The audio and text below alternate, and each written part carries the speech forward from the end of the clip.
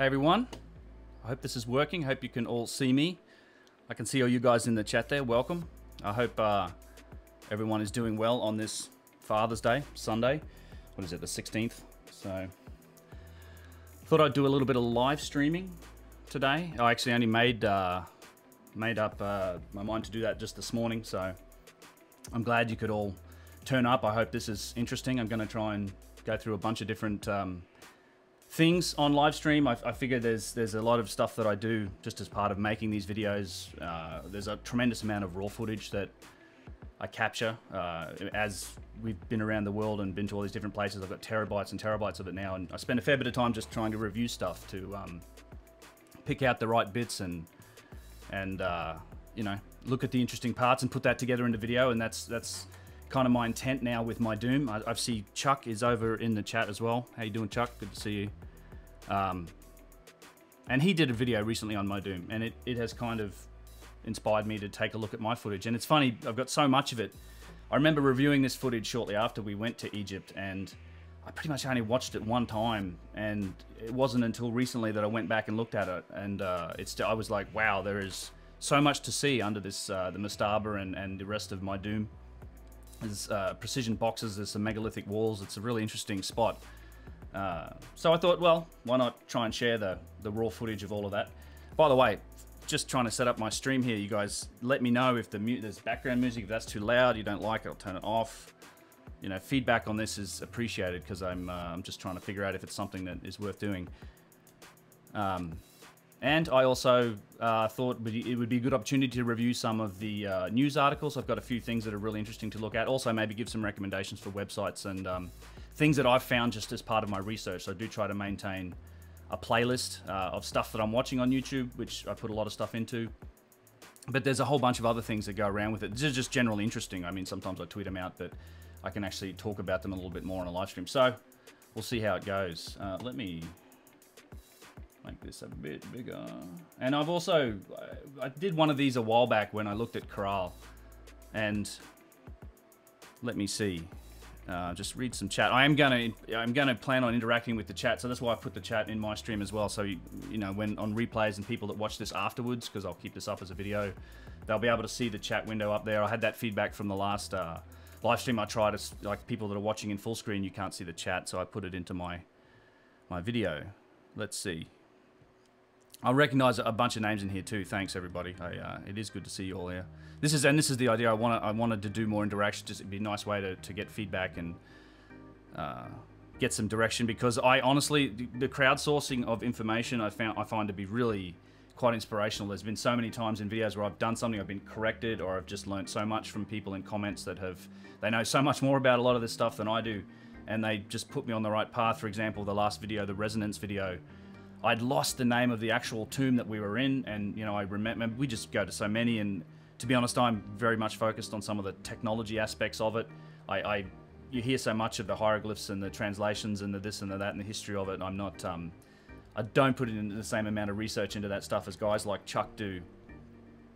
But you know, in the comments, oh, you were in the tomb of, it's or Oof or something, and I looked it up, and that's exactly right. So it's just being able to get that information I find to be really valuable. So Joel, wow, super chat. That works, thank you.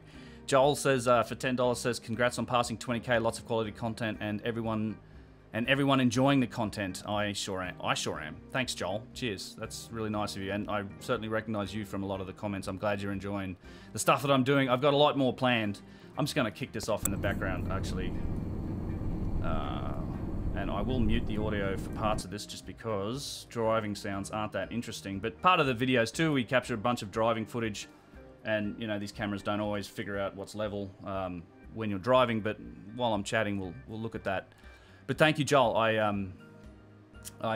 really appreciate that, mate. I'm glad you enjoy it. I've got a lot more planned. I've got a lot more footage of so many different sites that I'd love to share, really, and get into and give them the justice they deserve. So I don't publish that frequently, but there's a lot of time that goes into the stuff that I do, and I do try to do it well. So Shmoo asked me, are you Aussie or Kiwi? By any chance Aussie, Australian, although I've been living out of the country for 16 years now, so accent's a little muddled.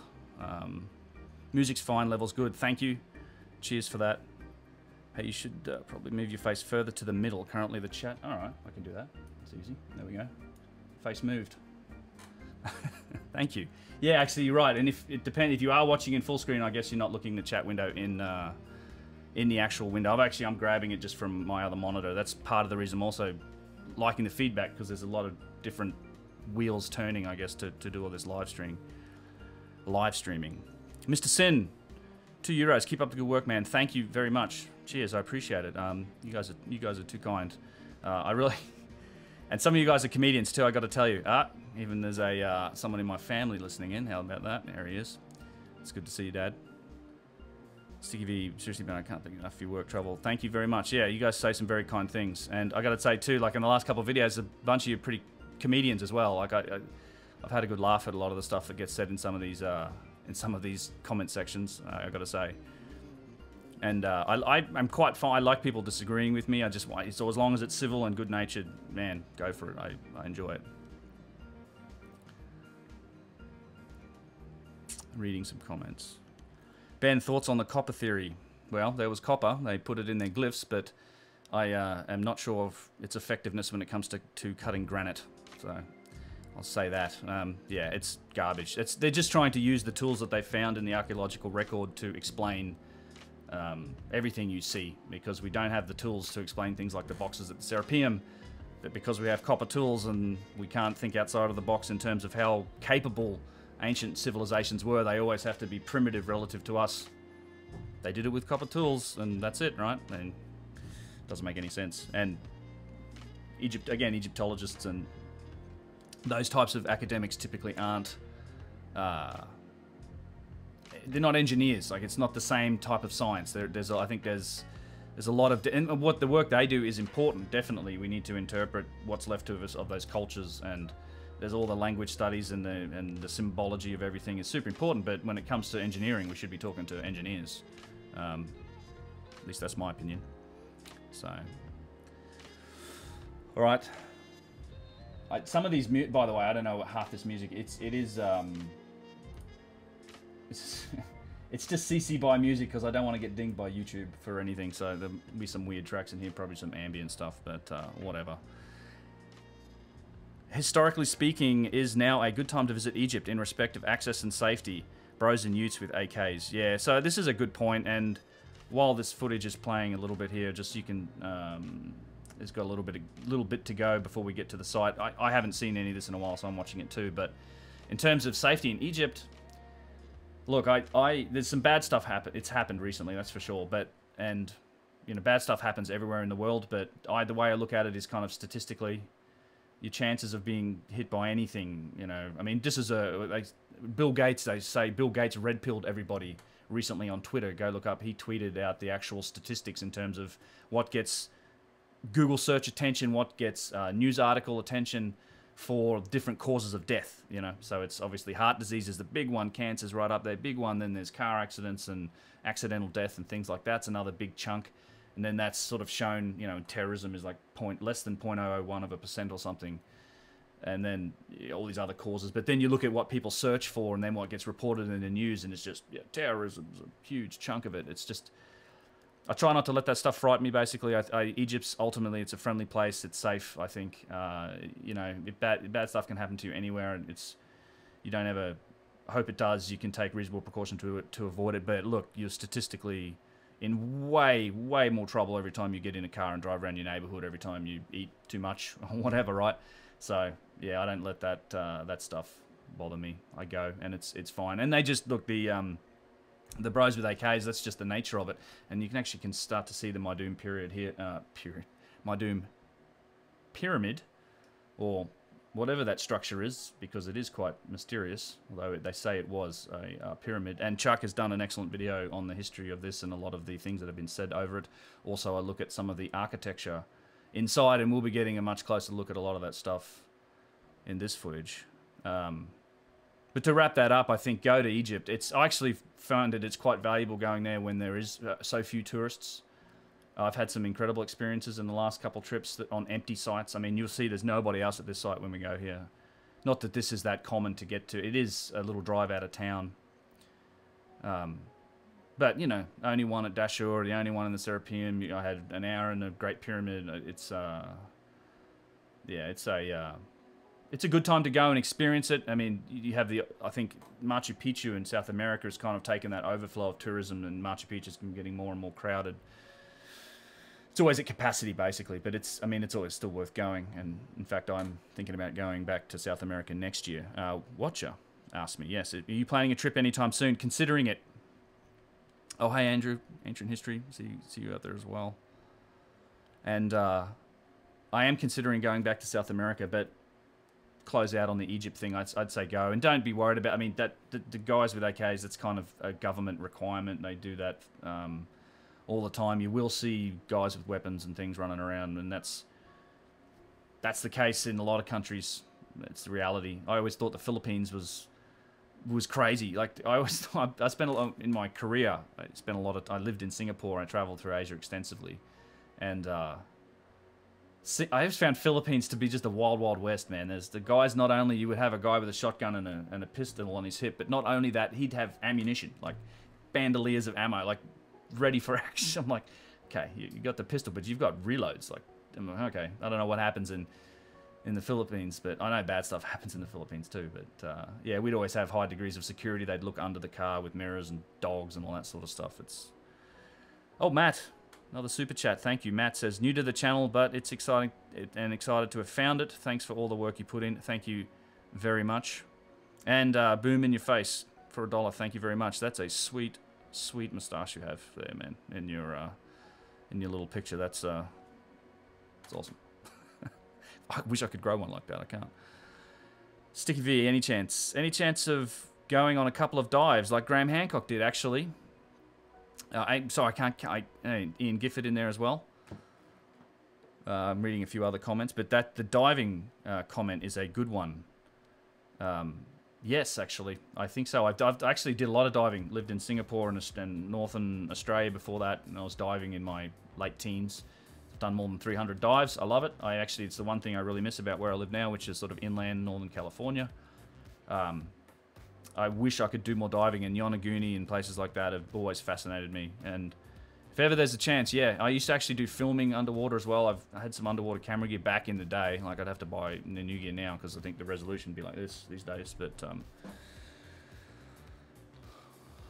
Oliver Poety, $4.99. Keep it up, Benny. Thank you very much. I'll do my best. Yeah. Ian Gifford, $1.99. How's the tea they serve in Egypt? # shame on you. Yeah, that's well done, Ian. That's Ian has been a long time supporter of the channel and the work we did at Pukajay before I started this. And it's a funny story because this was on that trip where I drank some tea at Abu Sir. It's actually in a clip, and when I make this video, I'll probably make the connection when I put this video together.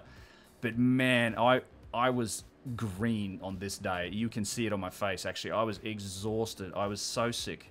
So sick. And you just look, South America, Egypt, it's almost a lock that there's going to be a day or two where you basically have food poisoning. And it's just not a comfortable time, and it's just, you feel horrible. And this is one of those days, so I sort of suffered through this day, and Luke was kind enough to be doing all the filming. I just sort of, it was all I could do to drag my sorry butt down through this mastaba and into the place inside, because it's it's quite a adventure actually going to. I want to go back again and do it like where I'm a little more healthy, because it was tough. It was exhausting. And yeah, so don't drink the tea. And that's a joke I'll get into. But on the site, sometimes if you get into it with the groundskeepers, there's guys that sort of live out there. They have little tents, and they're almost like these. You'll see them wearing their big robe thing, and they're just the guys that shoo away tourists and people that come and harass the site, and they make sure that people have paid their money to get in. Funnily enough, a lot of these sites are out in the desert. You'll see guys that's hooning around in jeeps. I saw some crazy four-wheelers in the jeep. There's guys like champion horse riding and like get these race horses out running around the dunes. I've been to Abu Sir and Abu Ghraib, and there's been families of little kids playing on the site, which is really cool. Like, that's where they live. Literally, their houses, it's their neighborhood. And Yusuf grew up literally playing at Giza. You would go in for the afternoon with his kids, go and play in the pyramids and all the catacombs. So they've been down into all the shafts and things, and all these areas before they were put there. You know, all the locked doors were put on everything. Can't imagine growing up at a place like that. Would have been interesting. Ben, does Yusuf A1 have a YouTube? So Yusuf, does Yusuf have a YouTube channel or social media account? I think he does have a Facebook. But Yusuf, you know, I've tried to get him online, and I know a few people have. He loves to show people the stuff, and he's just focused on what he does over there. I know he knows he has quite a good following, but he just isn't. He's not interested in spending much time on a computer talking about it. I guess he's so. I kind of really respect that. He just loves showing people around. I've sent a bunch of different people with him on trips to Egypt. Obviously, I highly recommend him. Anyone ever wants to go. Shmoo says, Ben, I've been to Lebanon numerous times, and you'll see a lot of people carrying guns for a lot of reason that does actually make me feel safer. Yeah, it's just kind of a normal thing. I bet, yeah, it's all around the world. As soon as you spend a lot of time traveling in either sort of developing countries, yeah, it becomes pretty common. You just sort of go with the flow everywhere. And so I find, too, people are people. There's friendly people everywhere. If you know... I mean, I sort of do carry a little Australian flag, and sometimes that helps. Not American, don't hate me too much, although...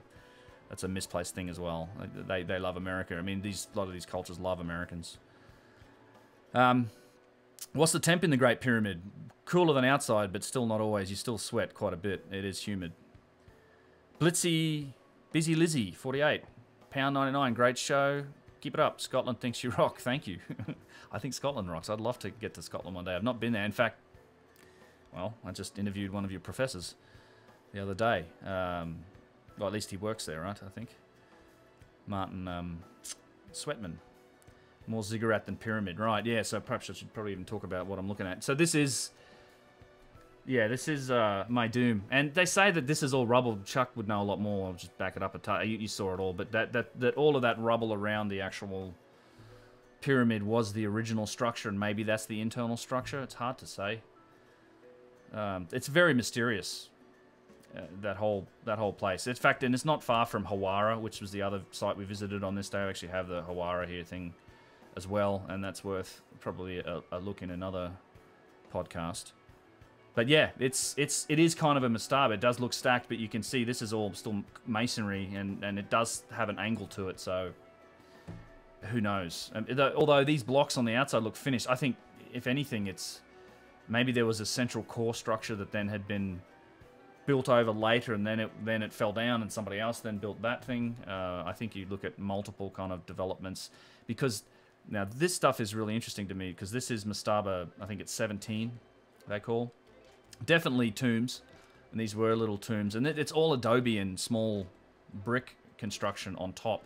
But what's super interesting about this is that there's a megalithic structure underneath it, and it's undeniably megalithic. And there's a precision granite box, not as big as the boxes in the Serapeum, and we'll talk about that a bit more when we see it. But and then this was then built on top of it in a much more primitive fashion and used as tombs. And you've got to ask yourself why. I mean, you clearly somebody had the capability to do megalithic work, but then it seems almost obvious to me that this was put on top of that structure, and because they found it and they respected it, and it was as awe-inspiring as it is to us today. Just seems logical to me that gets reused in over a 5,000-year period. I mean, that culture's going to adopt that stuff and own it. And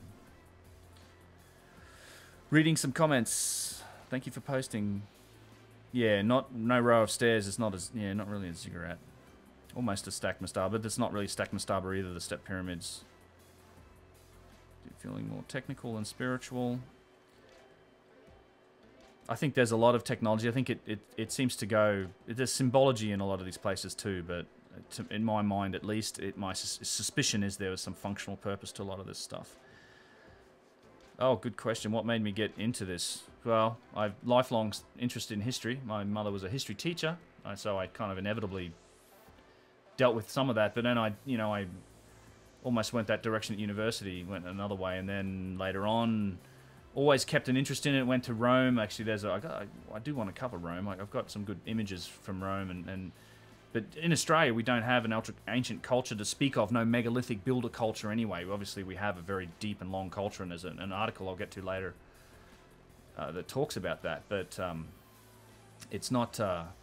it's not like there's other cities to explore. You know, it's all just relatively last couple of hundred years. So going to Europe and Rome, and for the first time in my early 20s was a revelation. And then Graham Hancock's book came out, and you just, you know, interest intensifies, and interested in him. And then I traveled with him for 2 weeks. I think it was 2013, and after that, I was done. Like, it was like that slowly became my sole focus.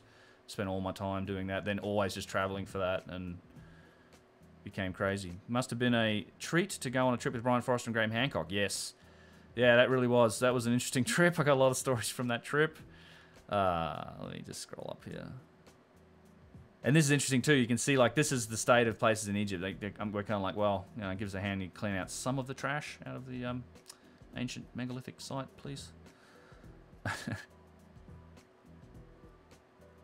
My wick was ultimately lit by the Graham Hancock, Randall Carlson JRE. You know what? That's a good point, because my wick was lit by the first Graham Hancock appearance on JRE. Although probably before that, I'd read his fingerprints and I was really interested in the work Graham was doing. But he kind of lit the wick in another direction, which I had no idea about his work into consciousness. So that was a whole other thing that that was a fun journey to go on.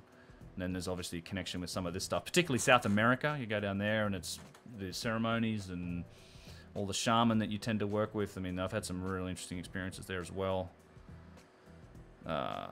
Ben, move your mouse. Okay. Mouse moved, I'm sorry. Good feedback. Rome has some impressive foundations. There's tons of interesting things in Antarctica. I agree. I'd love to get there one day. That's on the wish list. Although, you know, it's a serious wish list because it costs a lot of money. So this is what I'm talking about. You can see the construction of the mastaba that's on top, and it's adobe mud brick. And then this tunnel looks to me, this is not, I mean, this is just mortared foundation and almost like bedrock here. So it's really an interesting method to get into this site, because the pyramid has some interesting sort of similarities as well. These guys are doing a great job cleaning it up. Kind of give him some cash for helping out. Oh. Back up. Back up. Let's see. The Romans also knew how to protect their sites from earthquake. Very interesting, yes. And they had some interesting... I mean, you get into Baalbek, because that's supposedly a Roman site as well, and I think they... Malta too, right? There's a lot of really interesting, possibly older megalithic roots to a lot of those places, and there's some distinction between the architecture. I do like the argument about Baalbek being that it's a pedestal on a pedestal, given the Romans always built a pedestal, then put their monuments on it, but they did that at Baalbek, but the pedestal sitting on an even bigger pedestal that includes the trilithon. So it's kind of like, this would be the only time the Romans ever built a pedestal on a pedestal. So yeah, this is the access to get into the mastaba. And you're not quite crawling just yet. There's periods in here where you do have to crawl. And I will actually kill the music and turn this up. Now, it's hard to... I'll say this, it's hard to hear. And if the noise is too much, let me know in the chat. But it's hard to hear, and I love these cameras, but man, the first few software releases there had horrible, horrible sound. I mean, it just, all you're hearing is the gimbal motors in the cameras and the fan, and it doesn't seem to pick up any noise very well at all. Like, the worst cell phone camera has a better audio. And most of the time when we would record, it would be this, plus I'd bring some decent, actually this shotgun mic I'm using now, some decent recording gear to try and then, you know, you sync it up later and do that. But it's such a pain. I wish these things had better sound, but the one I use now has much better sound. Actually, I have a dedicated mic for it as well. But yeah, so it's essentially what looks like almost like a bedrock tunnel that's just under this mastaba that's been built on top of it. And this is it's almost like a robber entrance, it feels like. But it goes down through the bedrock and to another little tunnel here. No, can't wait. And Luke's driving, I'm behind him. You need light? He's trying to squeeze his way in there. And this is all hands and knees crawling through the chip packets, and it's a fun experience. But all of a sudden, right? Check this out. Like, all of a sudden, through the blocks emerges, you come into this incredible megalithic chamber.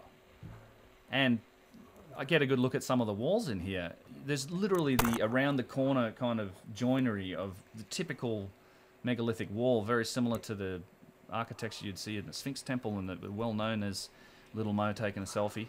He was one of our guides on the day. He's a he was working with Yusuf and crew. Yusuf wasn't with us on this day. We had Big Mo and Little Mo, Muhammad, and that's Little Mo. He's a nice guy. He was, and it's, we're a little hard on him sometimes because he was kind of fresh out of the orthodox school of thinking and was being shown the ropes somewhat by Yusuf and Muhammad, and there's a lot of time spent sort of going back and forth on different. He's good though. He's very. I like the debate, but there's a lot of contradictions here where you can point out and go, huh, and stonework and copper chisels, bro. So anyway, have a look at the wall here, and it actually, well, here's me hauling my food poison butt through the hole.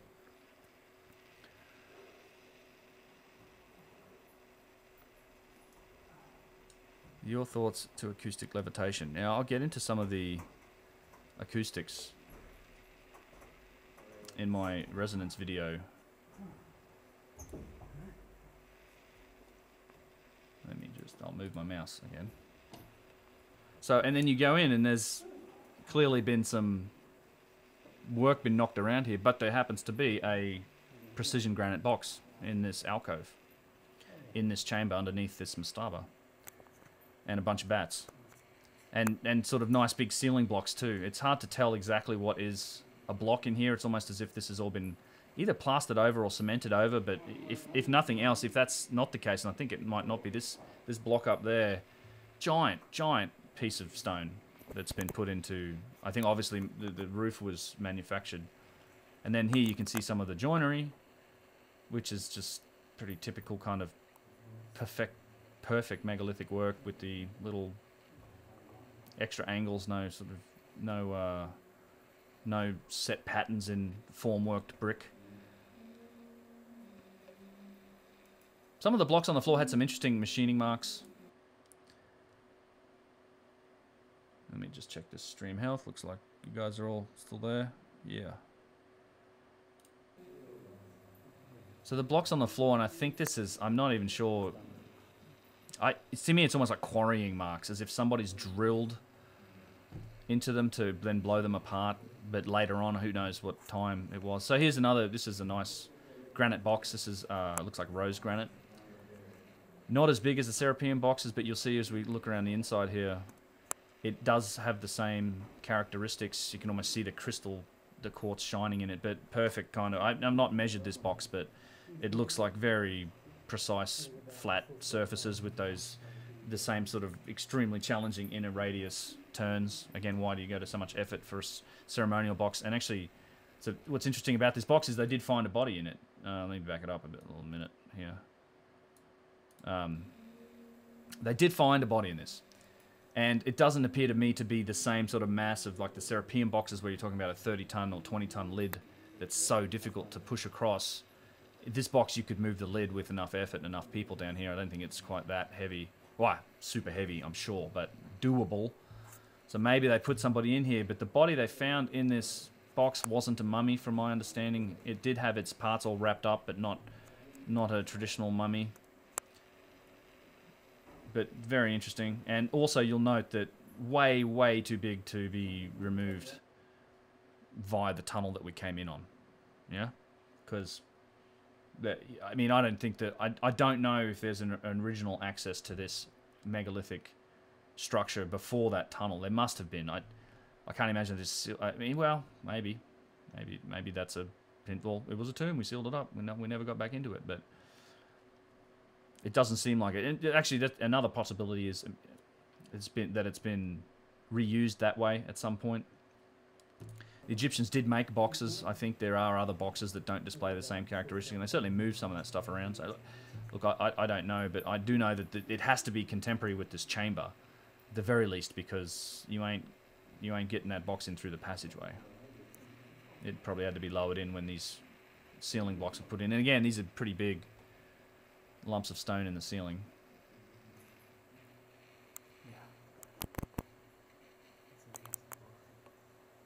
And that's a big block above the doorway there too.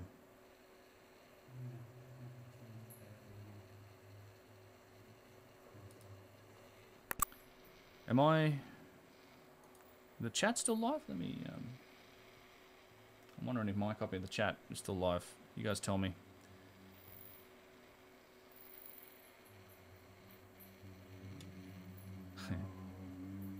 We've been doing toning a little bit. Let me just go to my channel and... yeah, I'll just move that out the way. And check this out. Just make sure that... Because it looks like my chat has either stopped or stuck. Or you guys aren't typing anymore. Let's have a look.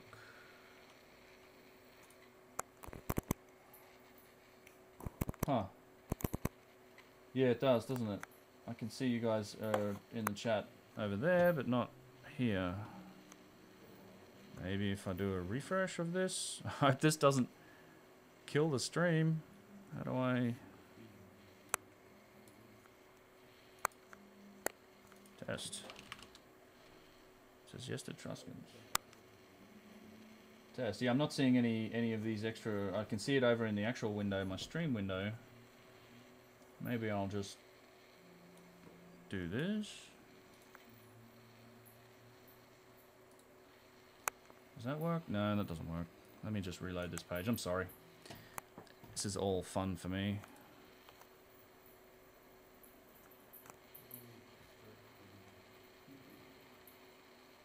Alright. Okay. Now see, I've done it again. I think it's the scrolling that's the issue.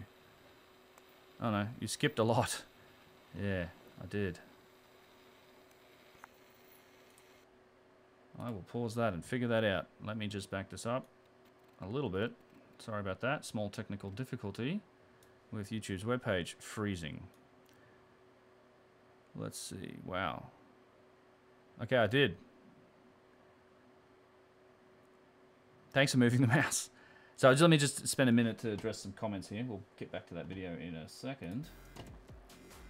And I'll put my silly music on. Just got back from Egypt safe, but get ready for no good deed unnoticed. Everyone wants their palms greased, especially by all the tourist sites. Yeah, that is kind of part of this. That's part of the experience in Egypt, Oliver.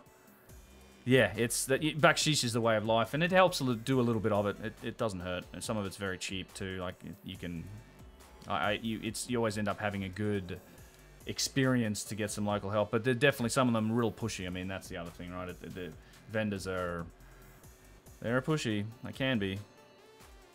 Yeah, I call it the resting bitch face, right? You walk around and just scowl at people, and I'm usually that works for me. I just, you know, no, I don't want to buy your t-shirt. Thank you today. They ever make you feel claustrophobic? I don't really suffer from claustrophobia, so no, I'll squeeze myself into anything I can if I going through these tunnels and these chambers. I actually we'll get into that because I did watch a video of a Russian channel. I added it to my playlist of stuff that I'm watching, and these guys went into the Bent Pyramid, and I have not been in there, and man, that place goes for miles. It's just so much to explore, and it was such a good video, and I think you can put on the subtitles in English because otherwise it's all in Russian. But just the first person perspective of crawling through all that area in the Bent Pyramid, that's spooky, but I would love to do it. What do you suspect this was for? I have no idea. I really don't. I'm not sure originally that it was purely symbolic. For me, so many underground sites, so many granite sarcophagus, granite boxes, precision-made granite boxes, Zaywet El Arian, you know, the Abu Rawash, all these other structures. Chuck looks into those a lot too. I think there was clearly a functional purpose to all of these things at some point.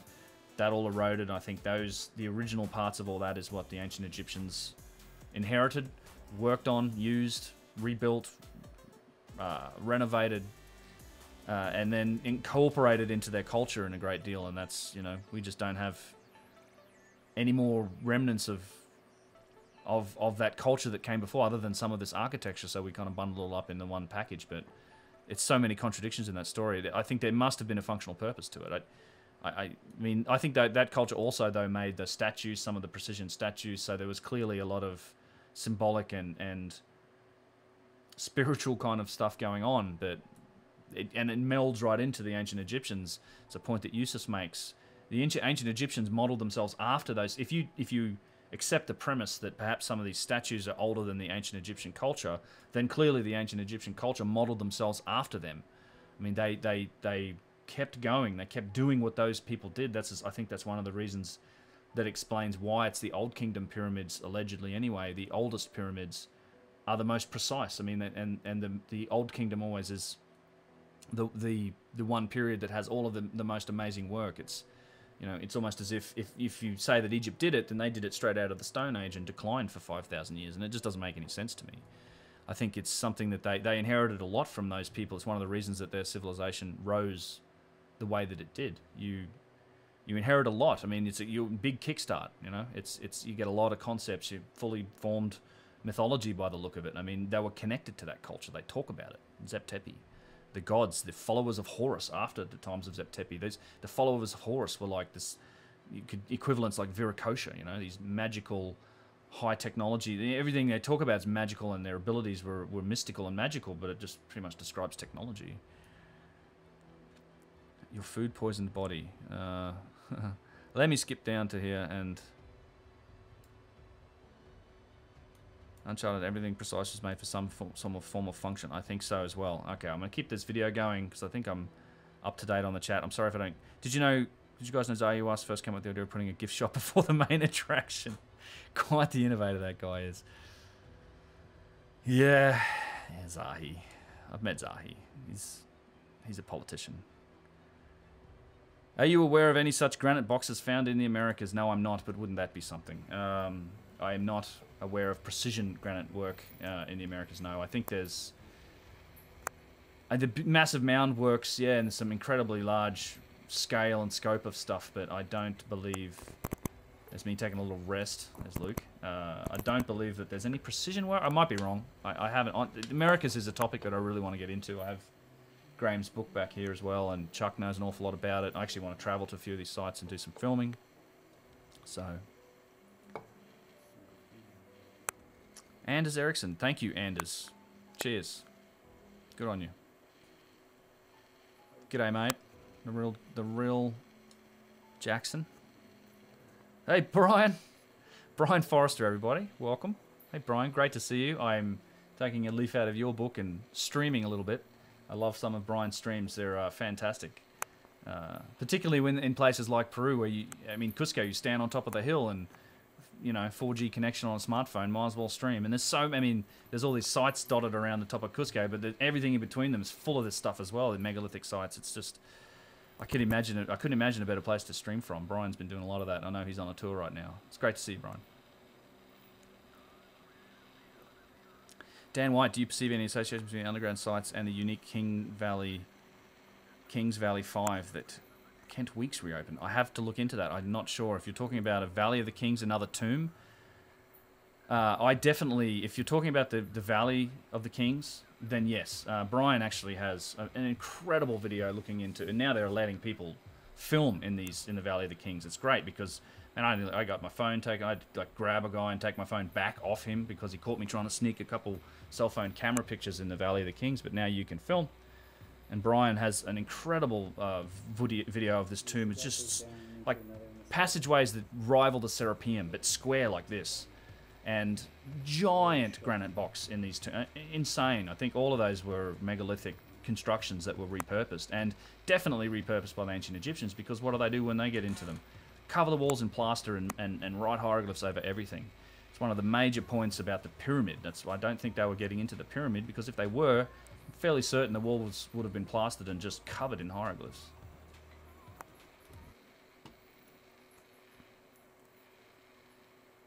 Let's see. The audio quality is sounding better these days, Ben. Cheers. Brian is the animal makes a difference between dynastic and pre-dynastic, yes. You simply pay a fee, yeah. Great, yeah. Glad to see you guys. chatting. I know Brian's normally behind the camera. It's hard to keep up with chat. I've got 3 screens going here just to try and manage all of this nonsense I have happening in my little studio. I posted a picture of my room here on my community page as well. This is Little Mo. I can't imagine how people do this in a mobile environment or try to take this on the road. It would be rough. So yeah, it's very uniform ceiling, very uniform megalithic work, very Egyptian megalithic work. And there's a big difference between this. This is one, the more I was thinking back to actually something Brian said in one of our interviews about how there's no straight lines in Peru. I'll show you that picture I took of Luke later. You know, these are all very straight lines in Peru. Even the Coricancha, if you look down the side of it. In fact, my footage of the Coricancha, I want to do this sort of a live stream review of a few of those sites as well. But no straight lines, you know, like it's just incredible detail. It's just mind blowing to me how they can put those walls together. I mean, these are impressive as well, but the ununiformity, like the non-uniform nature of the walls in Peru is what is just a mind-boggling puzzle. Just Ancient Architects is missing. Well, it's probably, I'm not sure what time of day it is for Matt, but it probably is pretty late. Brian, did I go into the Osiris shaft? Brian, I've never been in the Osiris shaft. I have to thank you for the first real good look I had at it on your video. I was hugely, I just watched it a few times actually. I haven't been there yet. I would like to. I know Luke went in it on his last trip. But I do want to put together a trip to hit places like the Osiris shaft and see if we can get enough people to get permission to do something like underneath the step pyramid. Because apparently they're opening that up. Or at least if, you know, through the right level of negotiation, then we could get some people down there. And it's probably very expensive permission, so it would be something that we need to split as a group. But that's the kind of thing that I'd be super interested in getting a few people together to want to do, is to go and see a few of these places and you know, get it and make sure that we get the right sets of permissions to bent pyramid, step pyramid, Osiris shaft, maybe even if, you know, you'd throw in on a tour, obviously a couple hours inside the Great Pyramid and open that up so people can get down to the subterranean chamber. I want to go back down there again. Get on it, lol. Thanks. Was I the guy that showed a picture of the melted staircase at Temple of Hathor in Dendera? No. Oh, wow. Brian doesn't think UFOs did it all ad absurdum. I know he's been on Ancient Aliens, but he's not, no. You can't, a lot of people go on that show without buying into the premise. And I think Ancient Aliens is an interesting show. It does a lot to sort of publicise a lot of the mysteries, but they definitely have a premise that they're working with that I'm not sure is always 100% helpful to people that are trying to take an open-minded look at these things, you know, just with a mind open to all possibilities. And I mean, it's fine. It's TV, right? It's good exposure for a lot of stuff. But yeah, you got to kind of. Andy 911, SEK 50. I'm not even sure what that is, but thank you very much, Andy. I appreciate that. Some traveling money. Cheers, man. Good on you. That's exactly what I intend to use my support for. Is exactly that, to do more of this and to be able to share more of this and put more time into sharing it. There's a local guy back into the daylight. Wow. Yeah, and actually, if you listen to Luke here, this is pretty cool. UnchartedX, how did your experience of visiting all these sites put your current world and lifestyle? Good question. Let me get to that in a minute. That's actually a good question, because I think that's an important distinction when traveling and exposure to cultures outside of your own. Not only that, but ancient cultures really sort of can clarify what becomes important in life, I think, and what you should be spending time on and what you find important. So for me, it helped me to discard a lot of stuff, and you know, my convictions are my convictions, and they've come to me after a lot of thought and research, and so I haven't had TV for 15 years. I don't spend my time in a lot of popular culture at all. The stuff that I think is important, I don't think is something that most people are going to agree with, and how I spend my time, it means something to me, and ultimately that's all that matters. As long as you're doing something that's, you find purpose, if you find purpose and meaning in what you're doing, then that's whatever that is, then that's what's important, I think. As long as you find purpose and personal growth through this little journey we call life, because we're only here for a little bit, that's it. Don't hurt other people along the way, and that's the ticket. That's it. But for me, my perspective was gelled by these travels and seeing how people lived. I mean, I'm very thankful for how I live now. And I think the fact that people complain about airplane travel, stuff like that, it's just, man, running water, flushing toilets. We live like kings. We live like kings that have never lived before. That, like, you got to, the untold billions of people that have passed before us, almost none of them live like we have the chance to live today. And it almost feels like something that gets squandered sometimes, but I try not to. And I try to remain sort of grounded when it comes to all that stuff. So I don't sweat a lot of the details. I am, Brian, yeah, about Ancient Aliens, I know. I think it's I think, ultimately does more help than harm, because there are people like, what the hell, Nazca lines, all these things, but it's tough to then sort of separate some of the nature of why it's on television, the sensationalism, I guess. Nancy, yeah, no chemtrails up here. Let's see. Okay, and I'll finish this. This is actually cool. So you can hear Luke. I mean, I think he says it's awesome, fabulous. SEK Swedish Kronas, thank you, and thank you for the traveling money. That's exactly what I use it for. I appreciate that a great deal. And as you can see, me very illy coming out. So glad I put on clean trousers this morning. Me too, I think I said.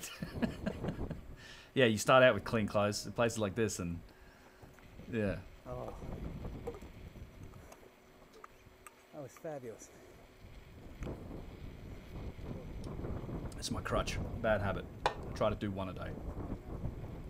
Yeah. Well, you did the hard one. Quantum physics and pre-dynastic Egyptians may be a realistic prospect, considering the mathematics that we know they knew. Indeed, I mean this is the point that I like to make with I was trying to make with Martin Sweatman as well, is because the fact that you have what seems to be a pretty clear sign that they were observing cycles like the precession of the equinox. That's not easy, and it takes sophisticated organization, takes civilization. You have to have guilds, right? You got people keeping track of this stuff. It's not just one guy figures it out when the star moves 72 degrees in, one degree in 72 years. It takes all these other things and maps and the projections that they use on these ancient maps, the Piri-Reis map. That all is very sophisticated mathematics. Alan Wilbur, $1. Thank you very much, Alan. Cheers.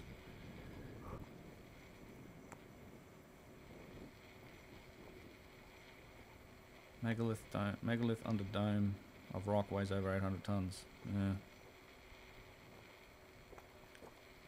How much do you have to pay them to go into these sites? Depends on the site, depends on the requirements for security, depends on the permission. Everything's a little different, and if you want to do it, you can contact Yusuf, and his company is the Ancient School of Chematology, I believe is the name, and you can get into them, but they'll work with you to figure out what the cost is for a day at these places. I mean, you can do the group tours with people. They're awesome, but man, if you want to, go and hire these guys and just do it day by day. That's what Luke and I were doing on this trip. We had like 5 or 6 days, and we were just, let's do this, and this if we can. Like, sweet. And they, work out some numbers and get it done. So yeah, this is all the rubble field that is apparently all material from the original structure, or the outer structure, whenever that was put on.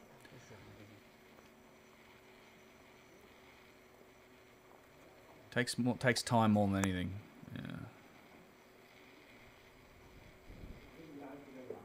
Is there an exterior stone foundation under that sand? Well, I believe so. The bottom, I believe, and actually, wait till we go into the inside, because I think it goes down through the pyramid and into bedrock. I think into bedrock. I think it does drill down a little bit lower than.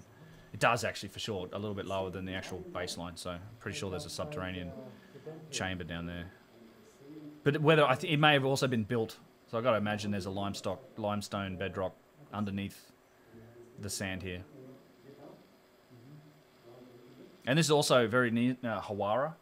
It's not far away, and there's obviously the legends of the Hawara labyrinth, and that's all limestone bedrock tunneling. There's some interesting granite stuff laying around here. You do tend to, like, a lot of these sites are so quarried, but you'll see, like, sites like this. Also, you see it at Saqqara, but you have little quartzite or white calcite blocks that have the channels in them, which I think were just all over the place and all been removed, or you have little chunks of granite that are indicators of, you know, granite works that have all been removed over the years. It's really hard to imagine what this was.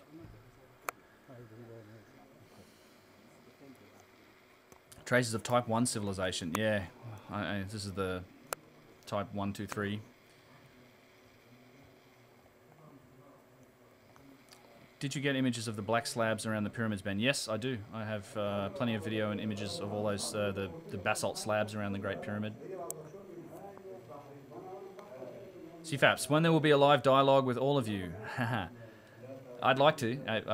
We'll probably do a live one sooner or later. And I've actually talked to Matt about that, Ancient Architects channel. It's a possibility. We'll see. Sounds like there'd be some interest. That'd be fun, wouldn't it? I think it'd be fun. Hutchinson effect. In the past, they have used sounds to move and bend stone and other objects. I'm not sure specifically what that is, but there's definitely, like, I'm researching a video on resonance, and it's I mean, Chris Dunn's book really deals with the resonance topic, and his whole theory is based around it. I'm trying to take an open-minded look at it. Obviously, I've experienced it's a phenomenal experience to have that resonance, but I mean, that's all it is. It's hard to say it means much more than that, but his theory puts it into some context, and I'm trying to do look at that. And there's also been some really interesting accounts throughout the years of, you know, sound and harmonic tools and techniques used to move stones. There's a Tibetan account that I'll take a look at. I know Ancient Architects channel's taken a look at some of that stuff as well in the past. But yeah, I mean, and we do literally do sonic levitation today. You can build your own acoustic levitator. I mean, there's a 3D, if you have a 3D printer, you can make one. And it used to be science fiction, but now we're doing actual sonic and acoustic levitation now. So, for sure, I think more science will help it out.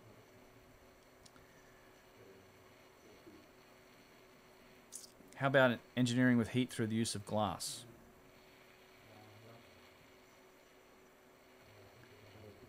We have talked about doing it, yeah.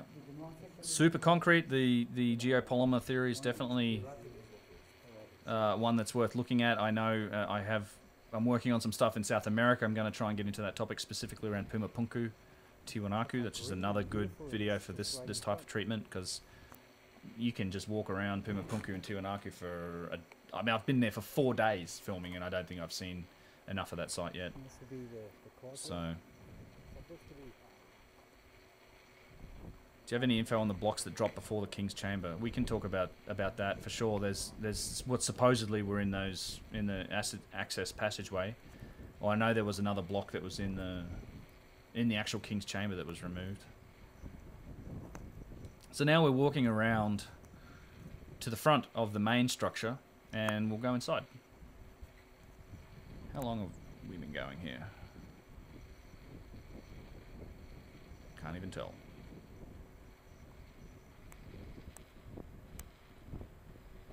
It doesn't tell me. Does it tell me? No. Okay. It's a nice windy day. As usual, the microphone picks up the wind and the machine noise rather than anyone talking or anything anybody's saying. So, portcullis slabs. Oh,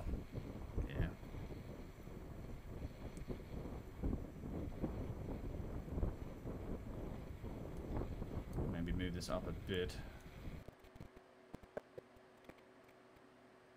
There we go. Let's another look at the mastaba. Amazing. Yeah.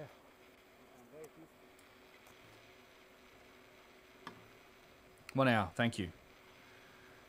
Yeah, I think I'll probably go hour and a half. We'll get this video done. I've got a couple other things that I think would be interesting to talk through.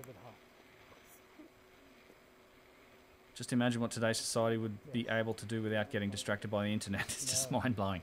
That's it. The internet's an interesting topic. It cuts both ways for me. I think it's an incredible tool that's changed our ability to learn and to self-educate, and there are just so many good examples of the rewards of that. And I mean, so many people learn so much because of the internet, but it's also an amazing tool just so you can I think this is just like a narrow waste your entire life. It's incredibly distracting, right? It is, and it's just this unending feed of information, and the way it gets manipulated into how we zombify ourselves with cell phones and attached to applications and constantly interacting with things. I mean, the design that's gone into those serotonin response mechanisms and all these apps and likes as a currency. Yeah, it's like a drug. I mean, it really is. I think you got to use it respectfully.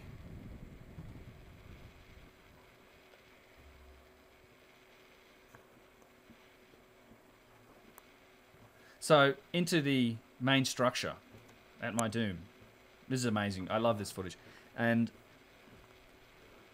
it's had the stairs added to it. So this was once a regular sort of pyramid tunnel sort of shape, but the interesting thing is it starts off through masonry, like good masonry, and then you can tell like it almost turns into much more crude construction.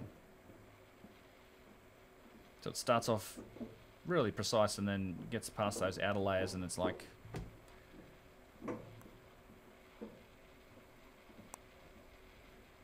and I believe this does go down. In fact, I'll look at it in a minute. Zombify me, please. It's not a criticism on people. It's, you know, you do see people that just attach to the hip to the thing, and it's fine. People are going to do what they're going to do with it. But yeah, I just look at it like the internet's great, but man, you can distract yourself endlessly on there if you want to, and it's an easy life to do. We get rewarded for doing that. Everything pushes us towards that. All advertising, all of popular culture, celebrity worship, all these things. I mean, I mean, you can get deeply involved in that. I'm just not sure that if that becomes a passion, I'm not sure ultimately if you get much reward from that at the end, just by engaging in all that sort of popular culture. I don't know how fulfilling it is ultimately. Yeah, it works for a lot of people, I'm sure. Got to go. Yep, cheers, Chuck. Take it easy, mate. Yeah, smooth surfaces despite still the crudeness, right? It's an interesting underneath here. There's nothing quite as precise as what's under the mastaba. I mean, I don't know what they were doing there. If they were stapling the rock. In fact, let me look at that. The hell was that? Let me just see if we get a clear shot. See if we get a clear shot of this. Huh. It looks like something that's been done. Let's say more recently. Whoops. Whoops. It's a bunch of it.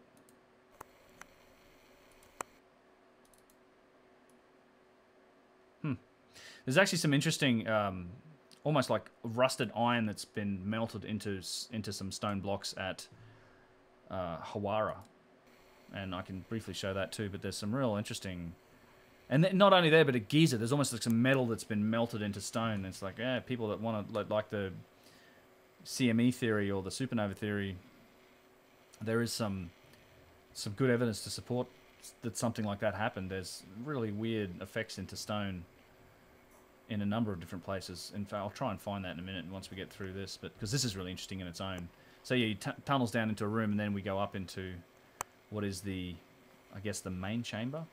The one thing that I need to do on this footage, there's a 3.5 gig video file. It's probably about 7 or 8, 9 minutes that I can't render. That it got corrupted, so I need to. I know there's a bunch of tools that can be used to recover footage from that, and I think it's mostly of an examination of the room at the end here and the trip back out. But I will eventually fix that.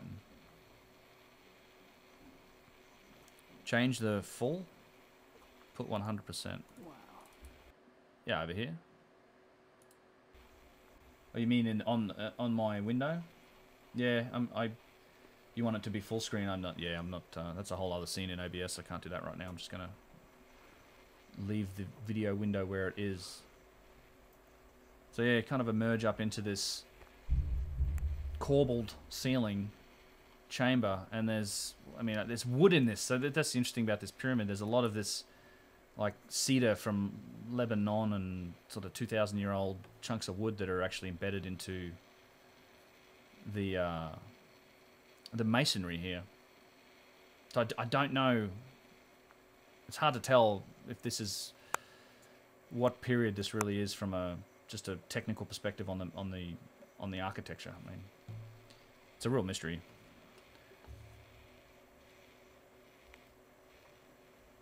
Yeah, rough construction. Cheers, Tommy. Oh, you meant to zoom. Yeah. Got it.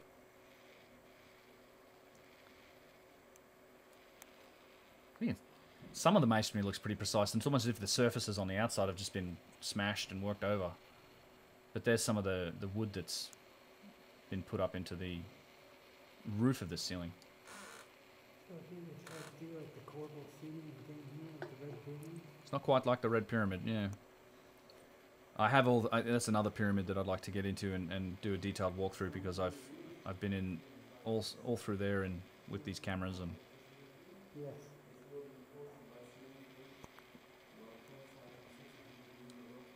So there's another shaft that leads off that way. The Russians channel for the stuff that. What did they find in there? What's the Russians channel? It's in one of the playlists on my site. I think stuff I'm watching. There's I think the most recent video in there is their look into the Bent Pyramid. They're actually pretty popular, big channel for the Russian audience, I guess. And but I haven't watched much more of the other stuff, but they seem to.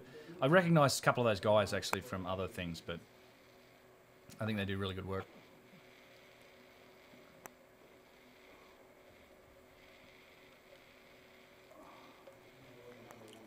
La, are you? Sounds like it.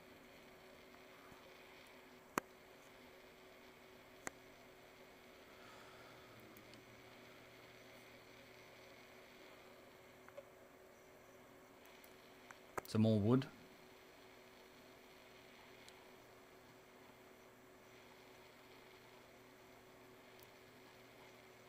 And almost like a crude, almost corbelled ceiling, but still. It's hard to tell if it once was precise and then it's been hammered.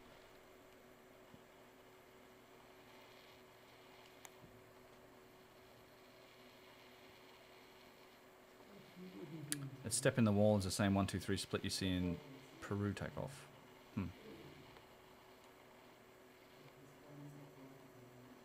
Thanks, Nassim.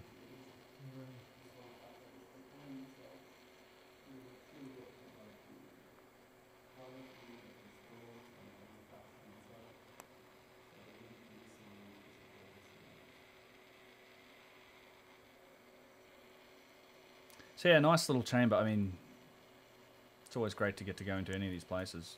I think that's it for this footage. Yeah. So now there's a couple of videos that I'm missing at the end of here, but I think this we were looking at this structure, which I'm pretty sure is at Hawara. Actually, if I look at Hawara real quick, I just want to show a quick footage of the rusted iron. Big Mo iron lines. That looks like it. Let's see here. Yeah, here we go.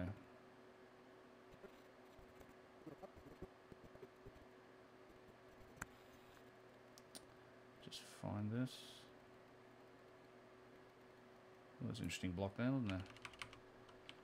Iron patch, iron wall patch. Let me find it. Always fun.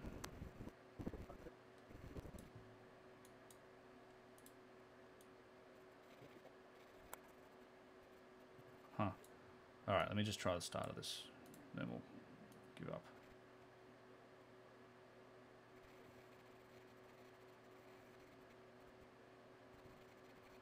Where are you, Mo? Where's the iron patch in the wall? This is the bit of wall that has the iron in it. If I can find it. And this is at nearby Hawara. But I just wanted to briefly share this if I can. Play some more music. Oh, no. Sorry for the... oh, there we go.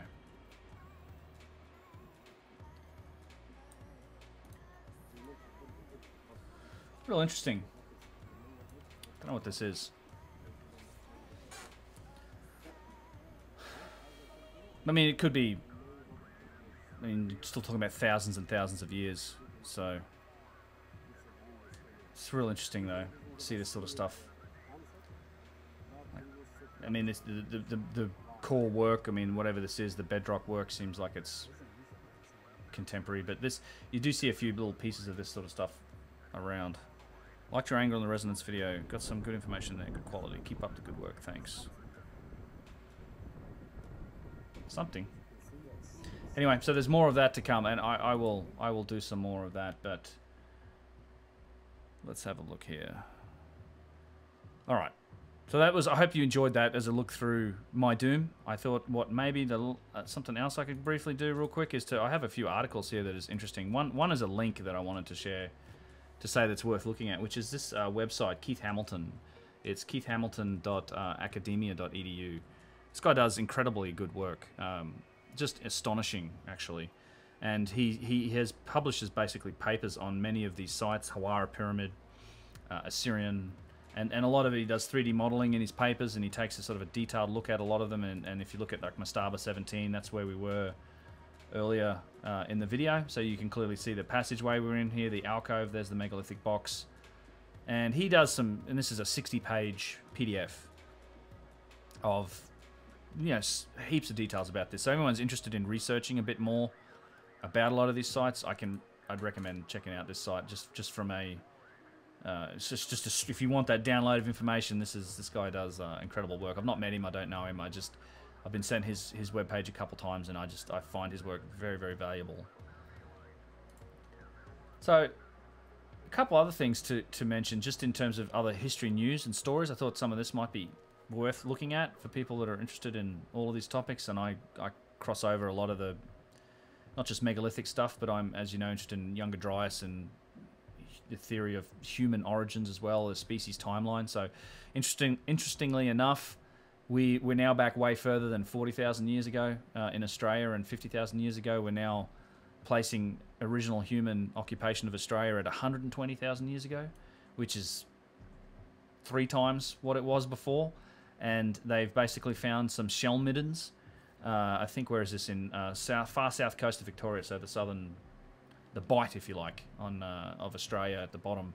This is where they've dug these up. These are shell middens, so shell middens being the discarded, people made structures out of discarded shellfish remains from food, and that there's shell middens are found all over the world in a lot of different places. But one thing I wanted to highlight here that's really interesting is that thermal luminescence dating techniques were used on the blackened stones. So this is the new technique. I know Brian mentioned in one of our interviews, but there's a new, other than carbon dating, there's a thing called thermal luminescence, and I believe Martin Sweatman talked a little bit about it in our podcast, but this is a whole new technique that kind of looks at how long surfaces of stone have been exposed to sunlight, and we can kind of roughly date them.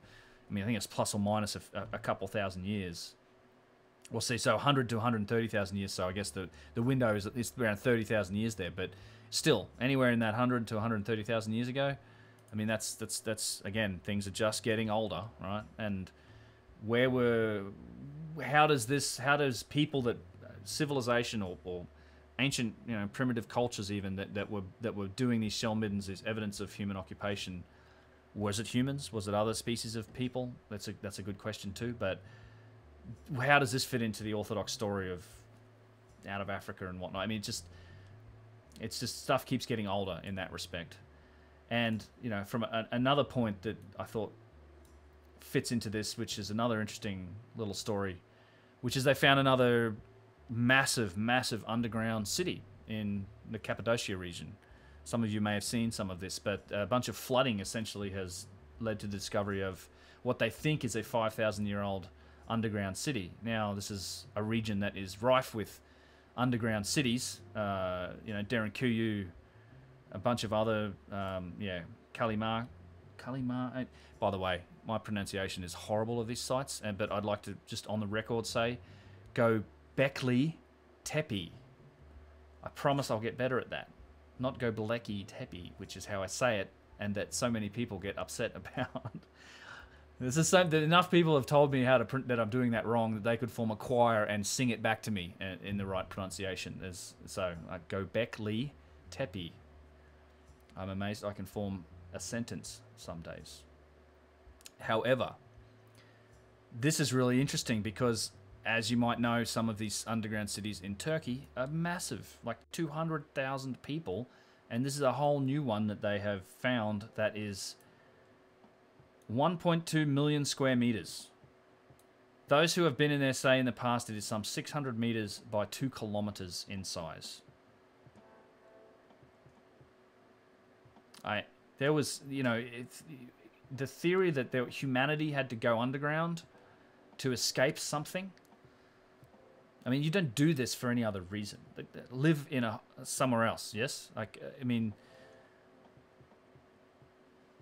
it just takes so much effort to do, and it's and for such a large span of space, and one of the theories that they say is, oh, they did that for defense, to defend against like other people attacking them. I'm like, really? You know, flood them out, like starve them out. I mean, how do you? And I know they had supply tunnels. There's tunnels that go for hundreds of kilometers to other cities. Apparently, there's almost like a subterranean world in Turkey that we're just finding more and more about. And it's just, well, this is. I love this. I think it's a great new article. It's just stuff gets the picture just gets more and more complex when we go back. And I'm not sure how it's dated to 7,000 years old. It's going to be. I mean, you could date it for potentially longer, right? Göbekli Tepe in the same area is at least 10,000 years old. Fallout shelters, right. Is the 200k number confirmed? I've just heard that said about that that's how many people Derinkuyu could house, was 200,000. There's something on your chin. Lol, yeah, I know. I'm not sure what it is either. It just happens to grow there. So I'm just naturally lazy. I don't like to shave, so that's what it is. And I look stupid with the top part, so. A long time ago, I gave up caring much about what I look like. Another article. Chinese researchers have discovered 300,000-year-old ancient human fossils. So this was the date that reset humanity from 190,000 years ago. About 300,000 years ago was the find in Morocco. However, this has now been published, I think, in the National Journal of Science or something, this post, but they have found a whole bunch of human remains that date back to around 300,000 years ago, again, in China. And I'm not sure where this fits in that orthodox story of humans coming out of the Stone Age and the rise of us as we understand it as a species. So based on testing results, that's 16 individuals, so we've been determined at 275 to 331,000 years ago. So mid to late Pleistocene period. What's interesting is it says that these hint at modern. They call them human, but it's I'm not actually sure if they're claiming the same as modern human. But when you start saying it's human and it sort of looks like modern humans, I'm not sure where the distinction really lays. However, what I think is interesting, there was something interesting in this graph. Where was the graph? Actually, I think it might have been this, actually, the Aboriginal find. This graph here I thought was worth mentioning briefly, which is something I like to point out. 4 dislikes. I'm sure there's some dislikes. I always get them. That's fine. People can do what they want. I don't understand why people take the time to dislike stuff. I don't have time to hate on stuff like that. But I thought this graph is particularly telling. So this is the past 150,000 years. and looking at essentially global temperatures, right? It's just warm and cold. And you've got obviously the Younger Dryas. You can see the little blip. What's that noise? But you go back. I mean, it's 40. Where did civilization start? Way over here, like after all this stuff and the nice warm period. But now we're talking about going back, and once you go back far enough, stuff gets warm again. And how do we deal with warm conditions? We love it, right? We do really well in warm conditions. So when the human timeline suddenly jumped from 100,000 to 300,000 years ago, you're now talking about other, glacial minimum periods, like warm weather, like nice warm weather for hundreds of thousands of years, probably at times.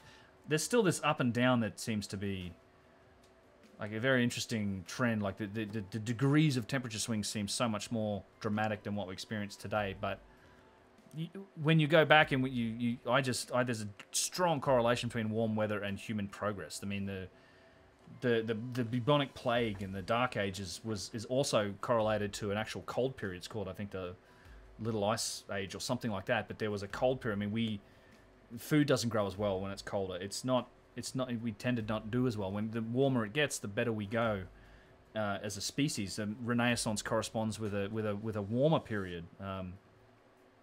There's a lot to that theory, and I think that if you give us humans warm conditions and food to eat, I mean, it's a pretty simple path. We are the only species that really builds on the work of our ancestors. We stand on the shoulders of everybody who came before. If your father in a primitive situation, your dad spent his lifetime learning how to build huts and make spears, he's going to teach that to you in the first few years. You're going to know how to do that, and you can spend your lifetime learning how to hunt properly, do something else, and that becomes a consolidated stack of knowledge. And that's how we function today still.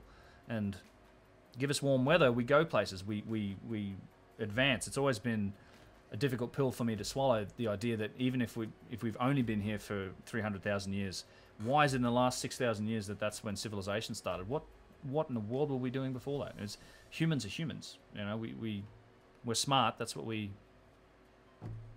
supposed to do, right? We're not the strongest. We're not anything else. We have a lot of interesting characteristics. We're like the only species that pretty much dies from exposure, unless it's like a mole or something. But we die from exposure if you leave us out in the sun. We're not really developed very well for the planet. We can't, our eyes can't take looking at the sun directly. We need sunglasses. We're weak relative to all the other primates, all that sort of stuff. Alan Wilbur, $1. Thank you very much for the super chat, Alan Wilbur. I appreciate that a great deal. But anyhow, curious from your accent, are you from Australia? Indeed I am. Nunya, I am Australian. I have been living over here in the States for 13 years and a couple of years before that in Singapore. So accent is slightly muddled now. He'd be away. That's because that's when God created the earth. Thank you for that trolling comment, my good friend. He'd be away. In any case, so I hope you enjoyed that. I know we've been going for a little while right now, but I thought that would, if you think the live streams are a good idea, if you like me doing this stuff, please let me know. I enjoy doing them, and I think and I'm going to be, I do a lot of the sort of raw footage watching on sites as well, and I think it's fun to talk about some of the articles and stuff like that. So if you guys enjoy that, let me know, and I will continue to do these, and hopefully we'll get Chuck and some other guys, we can do some more live stream just chats. I think that would be fun, and people can participate in that, and I really do appreciate all the chat participation. I'm sorry if I didn't get to read all of it. I'll get better at this as I go forward. Do more live. Thanks, man. Yeah, I'll do that. What was that Keith guy's name again? He's in there. I think you can scroll up. Ben is from Easter Island. Can't you tell by the accent? I wish. Yeah, that's another place I want to get to. But, alright guys, I'm going to wrap this up. So, thanks very much. And I will do some more of this. And you can get me on the websites, UnchartedX.com. All the Twitters and social medias. I do try and catch up with as much of that as I can. But until the next time, I will see you all later. Have a good day. Enjoy the rest of the weekend. Cheers.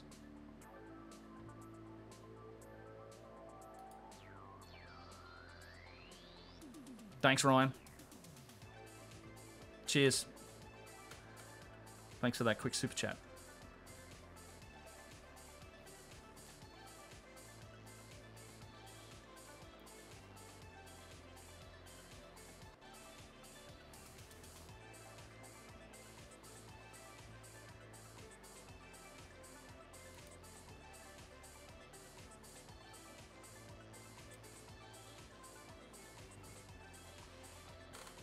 Cheers, guys. Peace out.